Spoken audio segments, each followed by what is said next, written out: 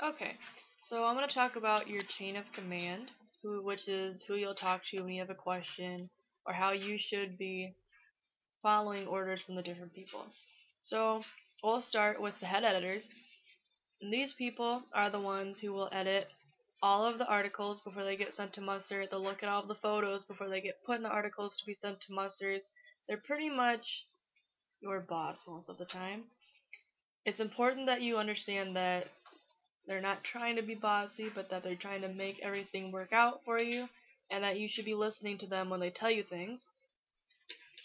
Muster's name would be here at the top, except it's really important that you take your questions to your head editor. And if the head editor doesn't know, or if it's something that they think that Muster needs to know, they'll tell them. Tell him. Don't just go to Muster, because chances are he'll forget, or he won't know the answer, and then it'll just not be a good situation.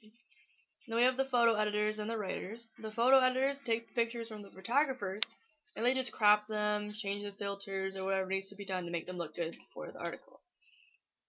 The writers are the ones who are going out, getting the interviews done, getting all the information, and writing the articles. This can be anybody. Anybody can be writing an article anytime.